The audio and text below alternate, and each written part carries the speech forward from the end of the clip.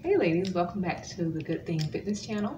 I'm Yanka, and this week we're going to focus on 1 Corinthians 9:26-27. I'm going to actually read you the verses because I love the way they read. So, I don't know about you, but I'm running hard for the finish line. I'm giving it everything I've got. No sloppy living for me. I'm staying alert and in top condition. I'm not going to get caught napping, telling everyone else all about it and then missing out myself. So I just absolutely love the way this reads. So your confession from that this week is I'm giving it everything I've got and no sloppy living for me. So that's this week's confession.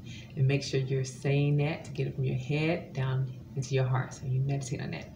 Now, this week we're going to do a confession on healthy living because I know it's January and a lot of people make goals or, plans for changing their habits. And I think this is a very important piece because you have to change your mind. If you don't change your mind, you're going to fall yourself right back into the same habits.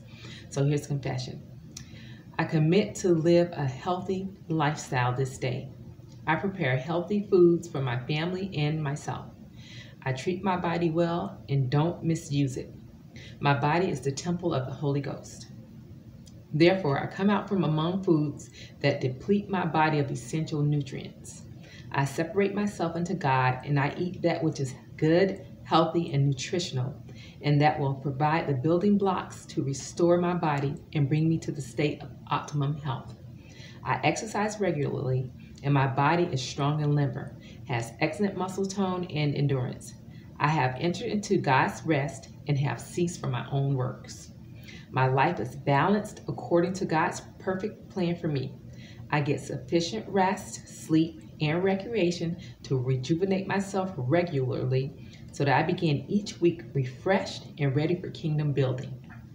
I keep my body under and do not allow my flesh to control me.